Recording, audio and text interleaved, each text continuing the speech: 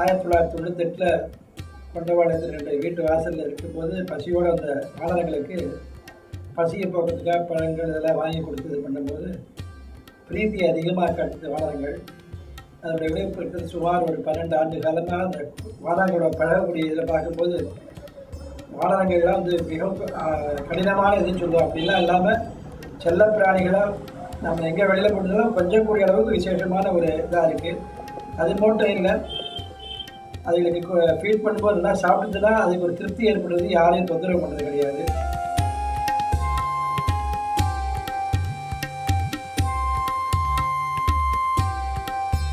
இந்த சோழங்கபுரம்ன்ற கடிகாச நட்சத்திரத்தில் வந்து பெரியமலை நரசிம்ம சுவாமி, அமிர்தவல்லி தாயார் இருக்கா. நீங்கள் எவ்வளோ தான் பெருமாளை போய் சேவிச்சு கேட்டால் கூட, வரம் கேட்டால் கூட வரம் தரக்கூடிய பெருமாள் வந்து இங்கே ஹனுமான். ஏன்னா ஹனுமான் வந்து ருத்ராம்சம் இல்லை, வைஷ்ணவாம்சமாக 4 கையோடு இருக்கார் சங்கு சக்கரத்தில்.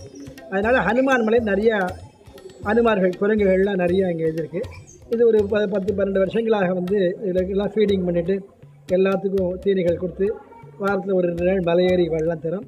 அது தவிர நம்ம ஆங்களுக்கு வந்து சாப்பிடக்கூடிய ஒரு செட்டு இருக்குது, அவெல்லாம் வந்து அங்கேயே வந்து சாப்பிட்டுட்டு போகிறவங்க இருக்கா.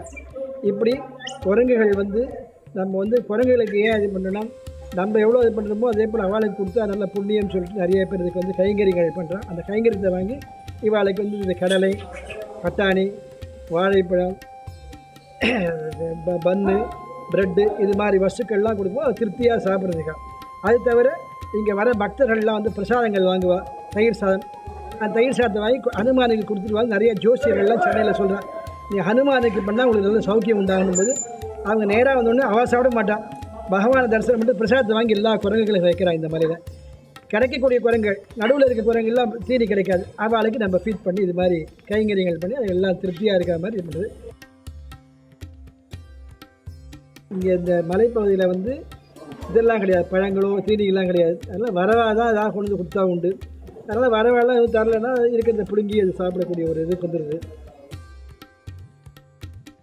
இங்கே இந்த பின்னாடி ஒரு செட்டு இருக்குது, நடுவில் ஒரு செட்டு இருக்குது, மேலே 100 செட்டு, அடிவாரத்தில் ஒரு செட்டு, இது மாதிரி 4-5 செட்டுகளில் இருக்கிறதுனால கம்ப்ளீட்டாக இருக்கிறதுனால ஒரு பேட்ச் இன்னொரு பேட்சோட சேராது.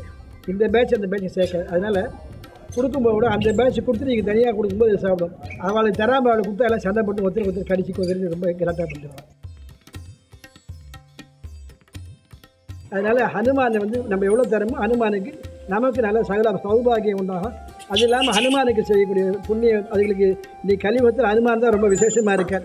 அந்த ஹனுமானுக்கு நம்ம எவ்வளோ பண்ணுறோமோ அவ்வளவோ நம்ம குடும்பத்துக்கு இருத்தி குடும்பக்ஷேமம் எல்லாம் நிச்சயம் நல்லா உண்டாகும். இதில் எந்த விதமான குறையே கிடையாது. எல்லா விதத்தையும் நல்ல அவளுக்கு பெருமாள் நல்ல அனுகிரகம் பண்ணுவார். இந்த கடிகாசலத்தில் இருக்கக்கூடிய ஆஞ்சநேய சுவாமி.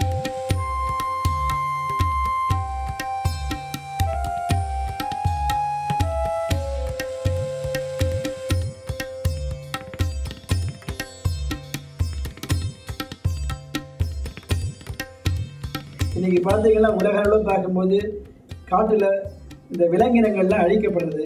புலிகள் இல்லை, யானைகள் இல்லை, மற்ற இடங்களில் பார்த்தா எல்லா இதுவும் கம்மியாகிட்டு. காரணம் என்னென்னா காடுகள்லாம் அழிக்கப்படுறது. காடுகள் மட்டும் இல்லை, காடுகளில் மாசே கிடையாது. அங்கெல்லாம் போய் ஜனங்கள்லாம் குடியேறதுக்கும் பயங்கரமாக அந்த இடத்தெல்லாம் தடுத்து எடுத்துட்டு ஆரம்பிச்சிட்டாங்க.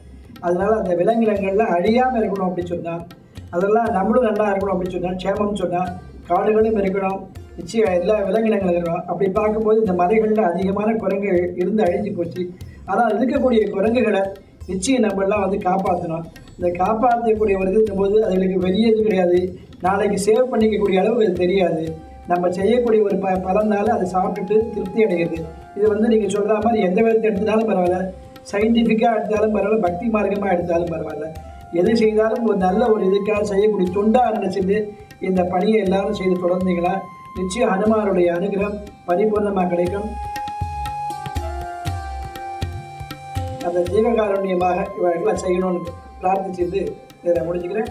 நிச்சயமாக இது பண்ணணும்னு சொல்லிட்டு ஆஞ்சநேயாய வித்மஹே மகாபலாய தேவியே தன்னோ மாருதி பிரச்சோதயாத்னு சொல்லி